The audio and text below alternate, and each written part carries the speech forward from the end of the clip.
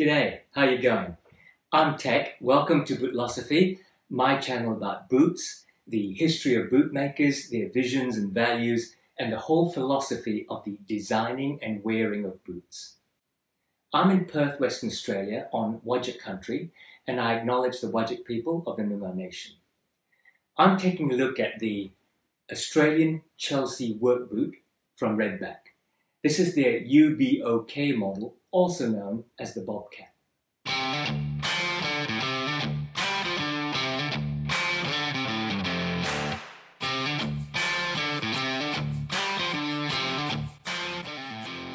So this is Redback Boot's UBOK Bobcat model. But first, what is a redback? A redback is an Aussie spider, also known as the Australian black widow, originating out of WA here, but now widespread across the rest of Australia. It's identified by its red paint stroke on its back, as reproduced by Matilda Bay Brewery's Redback wheat beer. It's highly venomous and can kill a child and seriously disable an adult, if not kill. But don't worry, it's only one of 6 venomous spiders in Australia, part of an interesting wildlife that includes 20 to 25 venomous snakes, including the top 10 most venomous snakes in the world. And if you include fish, jellyfish and other insects, it's part of at least, the scientific jury is out about the exact number, at least 66 venomous species, not counting poisonous plants. Welcome to Australia. Now, having set the scene, let's talk about Chelsea work boots. So the Redback UBOK is a Chelsea-style work boot.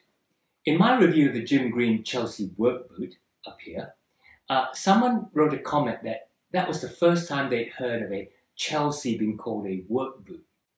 LOL, he said.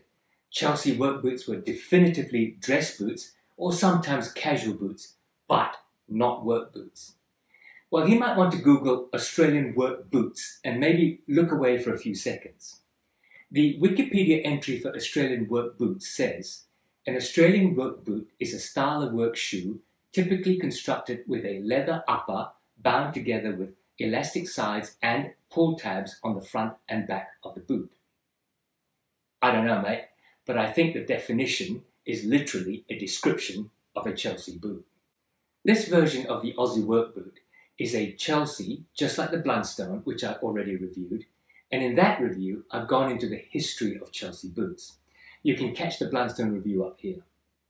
This model of Redback is the UBOK, also known as Bobcat, in claret or oil kit leather.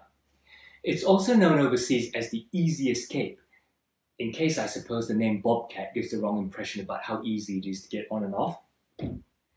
You identify it from the other Redback Great Barrier model by this vamp panel that goes up the instep. The Great Barrier has a V-shaped insert into a one-piece vamp here on the instep there to form the curve. The uppers have the characteristic side elastic goring panels. There are the characteristic pull tabs, but what really distinguishes it is the higher profile air-cushioned spongy midsole with a translucent, more durable PU plate as the outsole.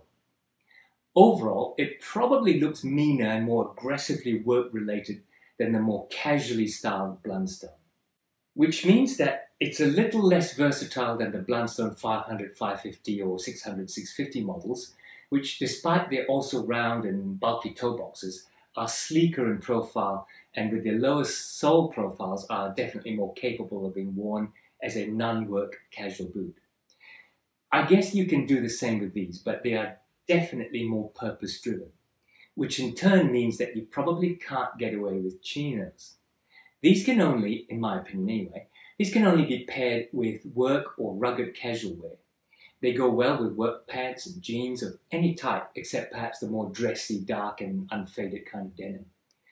You can wear them with brown or denim blue or black or grey. It's not the colour so much as the tough casual style of the pant, and in my opinion, it's better with straight legs, slightly roomier than slim leg pants. They go with outfits like going to dig a bloody big hole somewhere, or tracking through the mud of a building site, or going to the public bar end of the pub after work. For me, These are one of my 3 main work boots when I'm working in the yard or doing some minor reconstruction projects in my wife's investment properties. Now, who are Redback? The history of the company goes back to the 1920s. In fact, in 1925, the Chloros brothers, Greek immigrants to Sydney, they started making shoes and boots in Sydney when they arrived, and by 1927 had started the Victor Boot Company. They developed tough work boots in the 1930s, including the Australian elasticized work boot, which in fact was not known as a Chelsea boot until the 1960s. The company continued expanding, including periods during the 2 World Wars, making boots for the Australian Army, until in 1989 the Redback model boot was launched. Soon, following the success of the Redback boot, the name of the brand changed to Redback. In the early 2000s, Victor Footwear also launched Mongrel Brothers, another Aussie work boot, producing lace-up, zip-sided and Chelsea work boots. To be honest, I'm not sure of the market differentiation between Redbacks and Mongrel, except that they seem to have taken the strategic decision to launch Redback overseas, while Mongrels I think are not as well known outside of Australia. Unlike Blundstone, they decided to withstand cost pressures in the 1990s to continue making their boots in Australia, and their Sydney factory has been expanded to a capacity of turning out 650,000 pairs a year. Even their leather is sourced from Australian or New Zealand prime full-grain hides. Redback also currently makes specialist boots for the fire brigades, the police, emergency services, the hospitality industry, and hot or molten metal workers, as well as the Australian Defence Force's tactical combat boots. They now export to over 20 countries. Taking a look at the construction, as usual, I'll start from the bottom and work my way upwards. It's obvious this is not a welted or sewn sole shoe and technically falls into the cemented soles category, even though it's not actually cemented, and is much more sturdy than a cemented shoe. Right at the bottom is a compression molded translucent TPU outsole attached to a softer, also heat molded PU midsole. TPU stands for thermoplastic urethane, which is a hard plastic compound that's less prone to cracking and is oil and acid resistant. PU stands for polyurethane, a slightly different compound with longer polymers and so is softer, lightweight and cushioning. PU is susceptible to hydrolysis, whereas TPU not so much. Hydrolysis is a chemical reaction where the molecules separate if not regularly used for extended periods of time, and they can crack and break into pieces. The trick is to use them regularly to avoid this. Now, you may not be able to see, but if held up to the light, the TPU outsole is translucent, which is quite different, and it's molded into a grippy stud pattern with the Redback brand and logo in the arch and heel. It's a very grippy outsole under almost any condition, and the lugs grip, but are also widely separated enough to avoid picking up gravel and twigs and bits of stone. The PU-TPU combination is designed to give you the best of both worlds, providing the durability in the TPU plate, but a lot of cushioning squish in the PU midsole. I said earlier, this is not cemented, but it's heat molded or thermally compressed onto the uppers. What happens is a blob of TPU is squirted into the mold, a bit like toothpaste, then the uppers are pressed up into the mold, and the whole lot is thermally heated to melt the TPU, and as it cools, seals itself to the leather. Actually, it seals at a molecular level, where the PU is pushed into the fibers of the leather, forming a very durable connection and seal. Then the whole process is repeated to attach the PU outsole plate to the TPU midsole. Unlike a cemented sole, it's almost impossible to tear the outsole from the midsole or the midsole from the uppers. Redback calls this a 3-layer midsole. Right at the bottom of what they call the midsole is this thick PU layer. Then inside the boot is a hard midsole layer made of something I think like hardened fiberboard or leatherboard. And then on top of that is a removable insole.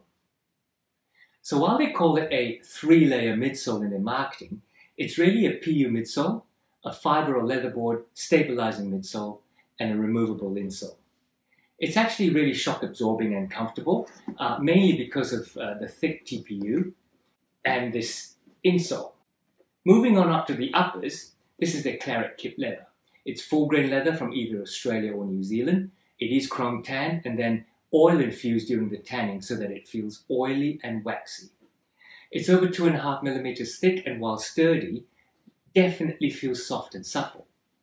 Because of the thermally compressed soles and the leather, it's marketed as waterproof, but I actually had an issue with it recently. If you follow my Instagram, you'll know that I recently stripped, sanded and oiled the deck at home wearing these.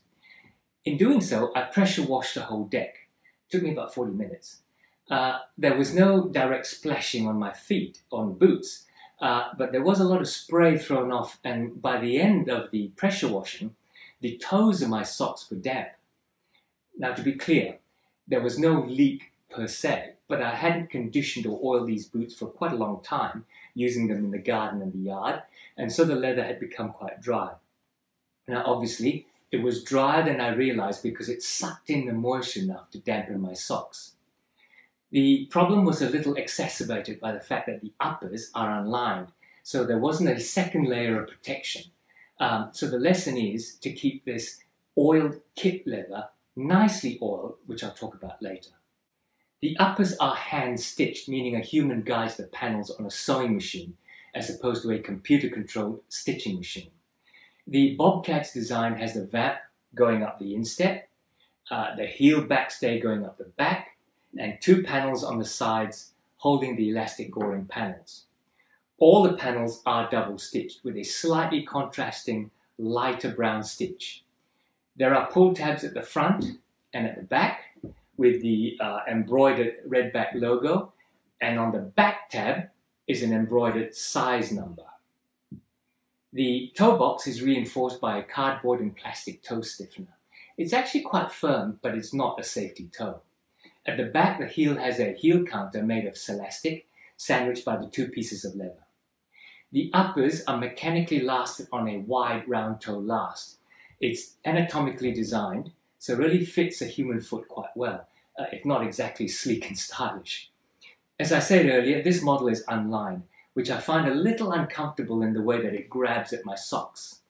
In use, the PU-TPU soles can withstand up to 110 degrees Celsius of prolonged contact, as well as being oil, acid and alkali resistant up to a concentration of about 10%. In taking care of the boots, the trick is to use it regularly, especially if they are prone to getting wet or if you live in a humid region. That's for ensuring that you prolong the life of the soles from cracking up due to the hydrolysis.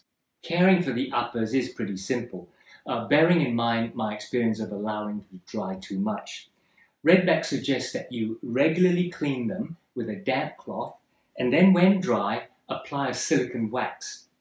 I have conditioned these very recently with mink oil as well as with Obenos, and then recently anyway, I've topped it with a skim of old-fashioned dubbin wax just to give it an extra waterproof layer. None of this has harmed them, and it's such a dark leather that I think the waterproofing finish outweighs the darkening of the leather through conditions.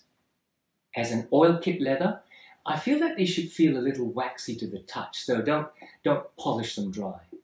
As for sizing, they follow the Australian sizing, which is UK sizing numbers. Aussie UK numbers are 1 number down from US size numbers. I measure a US 8.5 in US sizes, but in most boots, I do the usual half down from Brannock to an 8.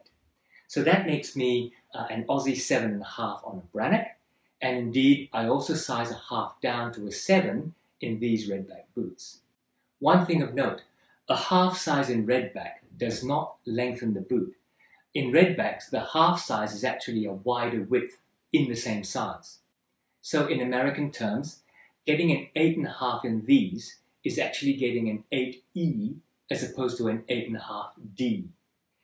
In terms of fit, they fit quite anatomically. That is to say, they follow the shape of your foot, widening from heel to ball and then rounding at the toes, as opposed to the sleeker, stylish lasts that squish your toes, quite frankly. I'm looking at you, R.M. Williams, sleek. So that means that to some people, they are as ugly as duck feet. But to others, they look utilitarian, but are as comfy as duck down. See what I did there?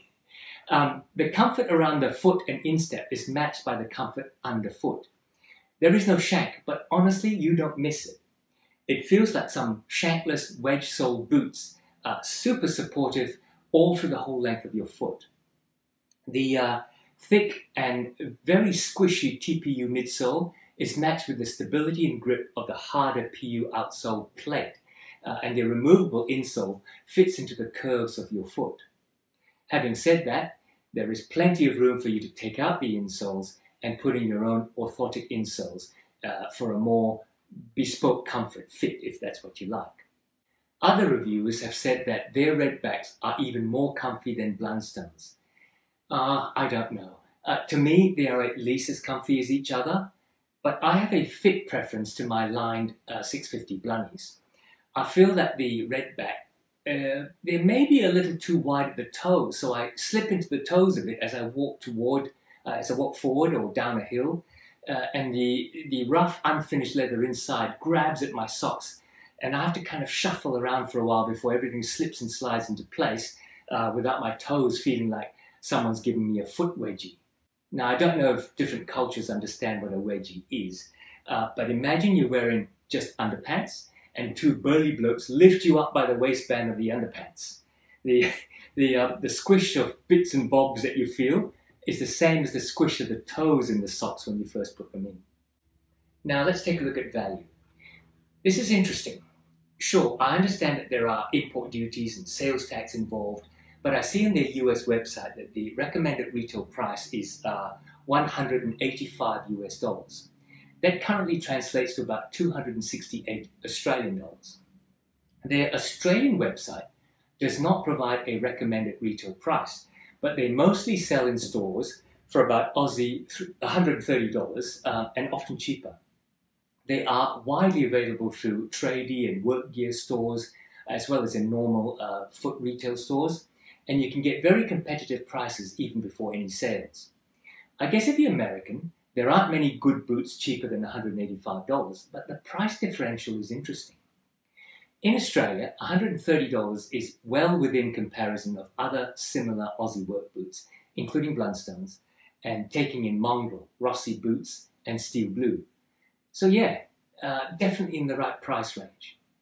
So in summary, I feel this is a good value work boot for light work, including light construction work. If you wanted more protection, they do make a steel toe version. For versatility, maybe not as versatile as the less aggressively styled Blundstone 500 or 600 series, but in their deep-soled, wide-toed aggressive stance, there is some aesthetic beauty in the design. In Australia, where to resole these into, say, a Goodyear welted version would cost about $200. So if they cost $130 to buy, you're not going to get many people resoling them. For all intents and purposes, they're goners once the sole wears out, at least in Australia. Sorry, conservationists. Well, there you are. I hope you like the review. You know what to do. Click on like right now. And if you haven't subscribed yet, I'll be bringing you many more boot reviews, and soon I'm starting a whole series of boot comparisons between brands and models, so click on subscribe. Don't miss all the good stuff coming up. Until then, guys and gals, you take care, and I'll see you soon.